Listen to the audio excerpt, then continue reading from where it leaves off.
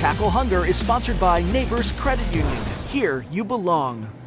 All right. Hey, you know what? It's another week of Tackle Hunger as Friday Night Lights continue across the bi-state. And this week, Freeburg High School is hosting Columbia in our Game of the Week. And our Corey Miller is joining us live in Freeburg at his alma mater this morning. Good morning, Corey.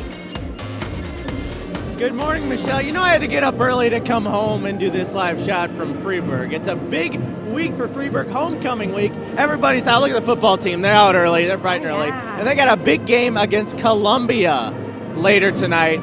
Now, Columbia, that's our rival, you might know. I talked to both teams earlier this week. It's a Tackle Hunger initiative, of course. They're trying to raise money and food for that cause. But they're going to go at it on the field as well. Here's what both coaches had to tell me about this game. It's a huge rivalry that they both want to win. It's always a great game. Freeburg, it's became a rivalry over the years for us, and I think for them as well. It's always a good game, and you know how rivalry games go. You kind of throw the records out the window, and I suspect this week will be the same way. It's a big rivalry for us. You know, that's what it's come to.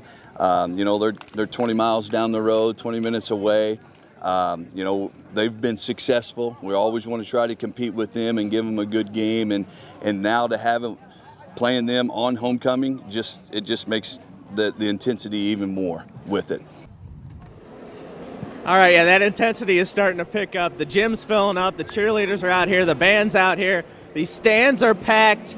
Everybody's excited for homecoming week here at Freeburg High School.